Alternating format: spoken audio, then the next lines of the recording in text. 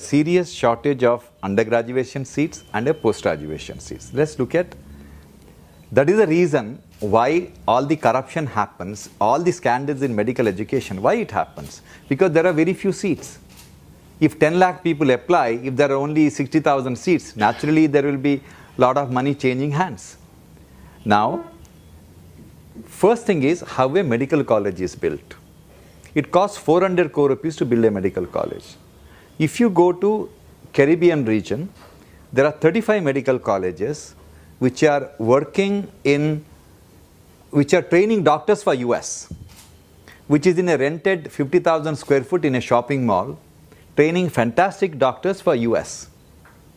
Why are you spending 400 crore rupees and creating this edifice? It is ridiculous. All over the world, medical colleges do not have this rigid requirement. Medical colleges don't require 140 faculty members to train 100 students. 140 faculty members can run a medical college with 1,000 students. So when the whole world has changed, we haven't changed. So today what we have done, we have made medical education as an elitist affair. Poor children, when I was a young medical student, my classmates were all children from poor families. Today, children from poor families are not dreaming of becoming doctors. This will have a tremendous consequences. Outstanding doctors across the world with magic in their finger, most of them come from deprived background. Because these are the kids with the fire in the belly to work for 24 hours to change the rules of the game. If children from rich families become doctors, they opt for radiology, dermatology and other specialties where they can go home at 5 o'clock. Why should postgraduate education be costing so much? Why should you pay 2 crore or 5 crore rupees or even 10 lakh rupees fees to become a specialist? All over the world, higher medical education is free of cost. So essentially, the problem is, all the problems what's happening in the healthcare is not because of the government. It is because the privileged society doesn't ask the right question. Why every 12 minutes a pregnant lady should die during childbirth?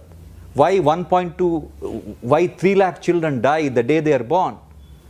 Why 1.2 million children die before celebrating the first birthday? It is unacceptable. Why? Because we are not asking the right questions. Statistically, if these pregnant ladies had a very good antenatal checkup,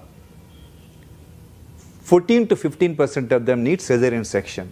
That means we need to do 5.2 million cesarean sections per year. To do that, we need 2 lakh gynecologists. We have 50,000 gynecologists, less than 50,000. Half of them don't practice obstetrics because they don't want to be woken up at night, and all of them live in cities, and 60% of children are born in rural India. We need 2 lakh anesthetists. We have less than 50,000 anesthetists. We need 2 lakh pediatricians to take care of all the kids coming.